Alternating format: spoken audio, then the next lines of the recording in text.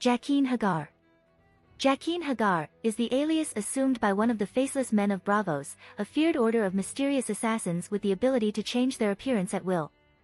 He was first introduced as a Laura T criminal, who was arrested and put in the dungeons of King's Landing, before being recruited by Yoren to join the Night's Watch. He is in Yoren's party as the latter smuggles Arya Stark out of King's Landing. He travels with them to the lands south of Harrenhal, where they are captured by Lannister forces.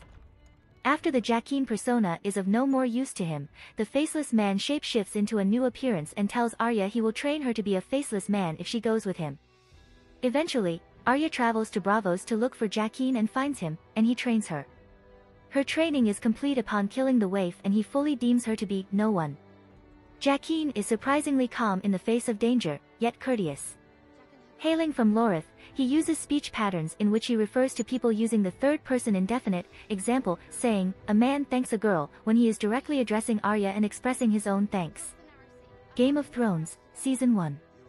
Jaqen is a criminal from the Free Cities, arrested by the City Watch and thrown into the dungeons of the Red Keep in King's Landing. When looking for fresh recruits for the Night's Watch, Yoren was given permission by Eddard Stark, Hand of the King, to go through the dungeons and take any criminals who would swear to take the black.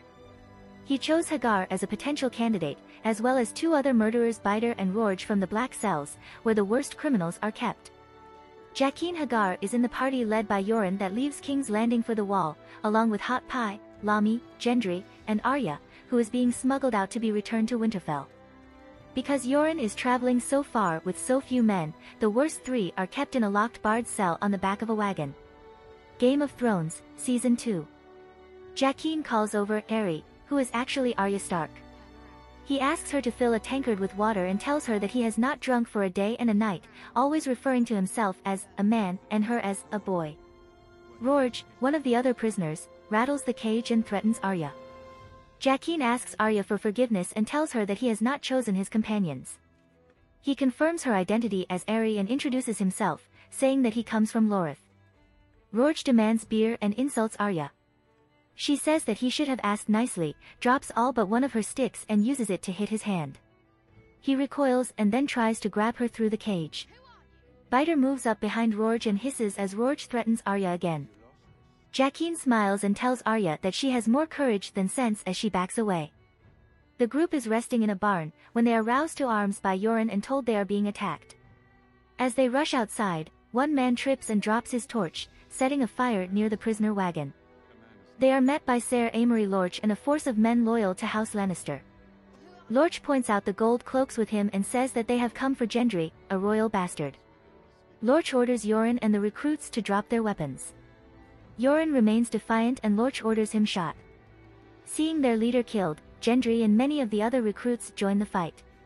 Arya is distracted by Jaqen calling for help as the flames lick the bars of his cage.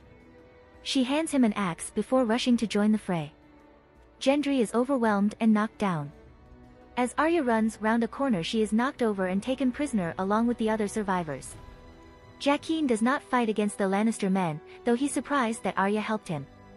The prisoners are taken to Harrenhal, one being picked each day by Ser Gregor Clegane to be tortured and killed under the supervision of a man called the Tickler.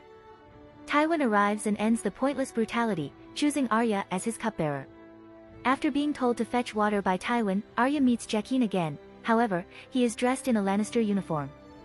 She accuses him of being one of them now, but he counters her, questioning for whom she is fetching water.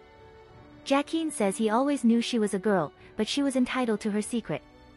He then informs her of the debt he, Rorge, and Biter owe her. Because she saved 3 lives, she has taken 3 lives from the Red God. He says that they must be given back and that she is to name 3 people who will be killed to repay the debt. Arya names the torturer known as the Tickler. The Tickler is found dead in the courtyard, under the windows of a raised walkway. Arya goes to the body and looks up to see Jaqen staring down. He touches his cheek with one finger, indicating that the first death has been repaid. Jaqen is approached by a panicked Arya, who desperately requests her second death, Ser Amory Lorch. He had become suspicious of her intent while ferreting Lannister documents. Jaqen bristles at her insistence on urgency. Arya explains the situation and he reluctantly obliges, assassinating Ser Amory with a dart dipped in wolfsbane to the neck seconds before he reaches Tywin. The assassination triggers the suspicion of Tywin, and he orders the interrogation and execution of dozens of his own men in order to solve it, but does not uncover Jaqen. Tywin leaves Harrenhal while Jaqen is on patrol. Arya is frustrated as she had decided to make him her last name. Instead, she asks Jaqen to aid her and her friends in escaping, but he refuses, as it is outside of their arrangement. She asks if she can name anyone, and Jaqen swears an oath that whoever she names he will kill. To his horror, Arya says his own name, asking him to kill himself. At Jaqen's plea, she agrees to revoke his name only if he will help her. He reluctantly tells her to assemble her friends at the courtyard gate at midnight. At midnight there is no sign of Jaqen, but Arya follows his instructions anyways, only to find out that Jaqen has killed all of the guards on the gate and pinned them in place with spears to avoid arousing suspicion. They are able to walk through the gate unnoticed. Having left Harrenhal, Arya, Gendry and Hot Pie see Jaqen on top of a cliff. Arya approaches him and he offers to take her with him to Braavos to join the Faceless Men. Though she wants to, Arya declines, saying she must find her brother, mother and sister. Jaqen gives her a coin and tells her that if she ever needs to see him again, she must show the coin to a Braavosi and say the words, Vala Morghulis. He tells her to repeat the words and then announces that Jaqen Hagar is dead. He turns his face away from Arya, and when he turns back his face has changed. Jaqen then says, "Farewell, Arya Stark," and walks away, seeming to have known her true identity all along. Game of Thrones, Season 3. In the Riverlands, Sandor steals a hog farmer's cart to gain access to the wedding at the twins. After knocking him unconscious, the Hound is about to kill him, but Arya intervenes. She mentions Jaqen, not by name, as a real killer as opposed to Sandor, and that he could kill the Hound with very little effort. Game of Thrones, Season 4. At Salt Pans, Arya Stark approaches Ternezio Terres seeking passage to the wall. After he tells her that he is going to Braavos, their home port, Arya shows him the iron coin which Jaqen Hagar gave her. As Terres looks in awe, she tells him, Vala Morghulis. He promptly nods his head and replies, Vala Dohaeris, offering her a cabin aboard the Titan's daughter. Game of Thrones, Season 5. At Braavos, after being dropped off at the House of Black and White, Arya Stark calls to the door of the ancient building. An old man answers her call and she asks for Jaqen Hagar, only to be told that there is no one by that name inside. Some time later, Arya is saved by the same faceless man and follows him. Before the gates of the House of Black and White, the man assumes the visage of Jaqen Hagar. However, he insists he's not Jaqen Hagar, but no one, as all faceless men are, and he tells Arya she must learn to be no one as well. A few days later, Jaqen helps a man commit suicide while Arya watches and sweeps the floor. When she comes to him and tells him that she no longer wants to sweep the floor because she wants to train, he tells her that she is training to serve, as all faceless men must. Jaqen later interrupts the waif as she plays the game of faces with Arya, claiming that she is not ready. When he sees all her things in her room, including her sword needle, he hints to her that she must dispose of all ties to her former life as Arya Stark in order to continue her training to be no one. After Arya disposes of her belongings, except her sword, which she hides beneath a pile of rocks, Jaqen takes her deeper into the House of Black and White, where she is to help the waif clean the bodies of those who have taken their lives in the house. Later, when Arya is asleep, Jaqen Hagar comes to test Arya again. This time, when he asks Arya who she is, Arya tells him how she came to join the Faceless Men, trying to slip in a few lies into the story. However, Jaqen is able to tell when Arya is lying and hits her with a switch whenever she does. Before he leaves, he tells her that she is lying not only to him, but to herself as well. When, eventually, Arya proves herself, Jaqen brings her to the Hall of Faces, a great underground chamber that houses thousands of faces. All the faces had been taken from the corpses that the acolytes wash in the temple. The Faceless Man then asks Arya if she is ready to give up who she is to become no one. After a moment of silence, he then states that she is not ready to become no one, but that she is ready to become someone else. Arya assumes the identity of Lana, a clam seller, and shows Jaqen Hagar she can convincingly become a different person, developing an elaborate and very believable backstory. The Faceless Man sends her, as Lana, to the harbor where she observes someone referred to as the Thin Man refuse a contract to insure a man's boat, leaving the man in desperate circumstances. Jaqen explains the Thin Man's business is a sort of gamble, yet he does not honor his agreements. When a ship captain dies at sea, he is supposed to make good on his promise and pay the family, but he often doesn't. Jaqen instructs her to kill him, and hands her a gift for the thin man, a vial of poison. The next day, Arya returns to the House of Black and White empty-handed, having abandoned her first mission for the Faceless Men. When Jaqen Hagar asks what happened, she lies to him and says that the thin man simply wasn't hungry today and didn't order any over her oysters. Jaqen quips that perhaps this is why he is a thin man, and Arya promises that she will follow through on the assassination tomorrow. She departs, and while Jaqen seems to suspect that she was lying, he makes no outward reaction to it. Arya will have a lot of work to do soon. After killing Meryn Trant, Arya returns to the House of Black and White and returns the face that she used to hide her identity. However, Jaqen Hagar and the waif appear and say that Meryn's life was not hers to take, and that a debt must be paid. The waif grabs Arya as Jaqen pulls out a vial, presumably containing some kind of poison. He however drinks the poison himself and collapses, with Arya screaming for him to stay alive. Arya states that he was her friend, and hears Jaqen's voice behind her say, "He was no one." She turns around to see that the waif now has Jaqen's face, and Arya asks who the person on the floor with Jaqen's face is. Jaqen, in the waif's body, says that he is no one, as Arya begins to remove multiple faces off the person on the floor, until she sees her own face.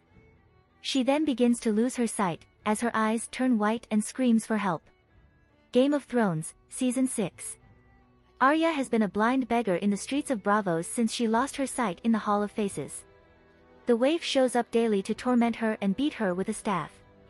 One day, after being hit by the waif, Arya tries to strike back with her rod, only to have it caught in midair by Jaqen Hagar, who has been watching.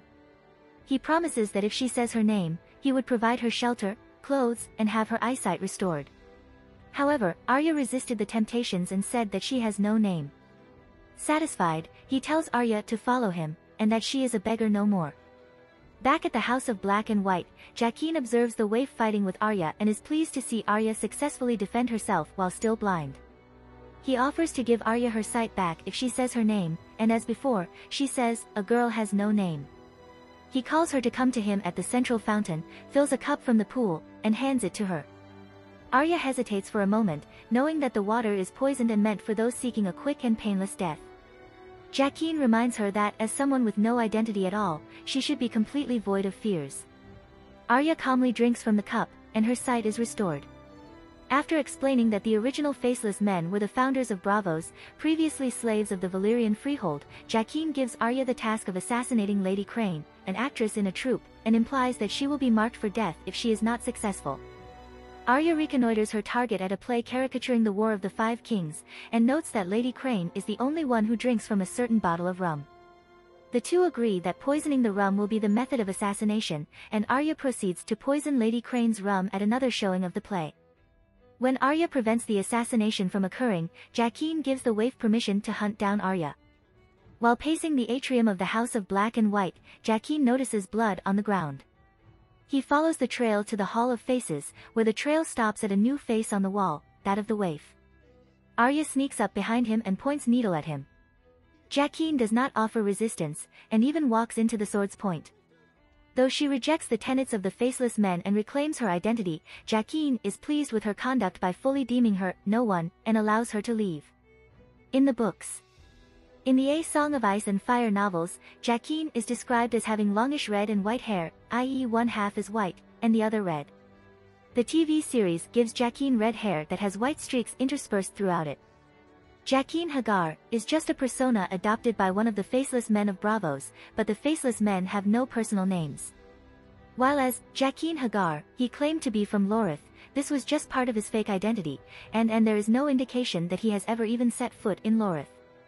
When Arya first sees Jaqen, he somewhat reminds her of Syrio Farrell. This led to fan speculation that Jaqen and Syrio are the same person, but so far it has not been verified. In the books, Arya asks Jaqen to kill different men than in the series. One is Chiswick, a man-at-arms in service of Gregor Clegane. The second is Whis, the understeward of Harrenhal, who served as the basis for Weasel. Arya asks Jaqen to help her free the northern prisoners, but he refuses, until she names him as the third to be killed. Reluctantly, Jaqen agrees to her request, and together with Rorge and Biter they kill several guards and free the prisoners. Soon afterwards Jaqen disappears. He does not help Arya to escape from Harrenhal. In the books, The man whom Arya meets and is apprenticed by in the House of Black and White is a faceless man who she dubs the kindly man, not the same faceless man under the guise of Jaqen that Arya had met before, as is the case in the TV series.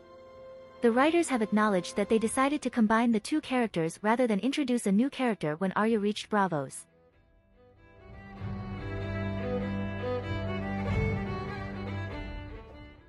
If you like this content, don't forget to like and subscribe. See you later, bye bye.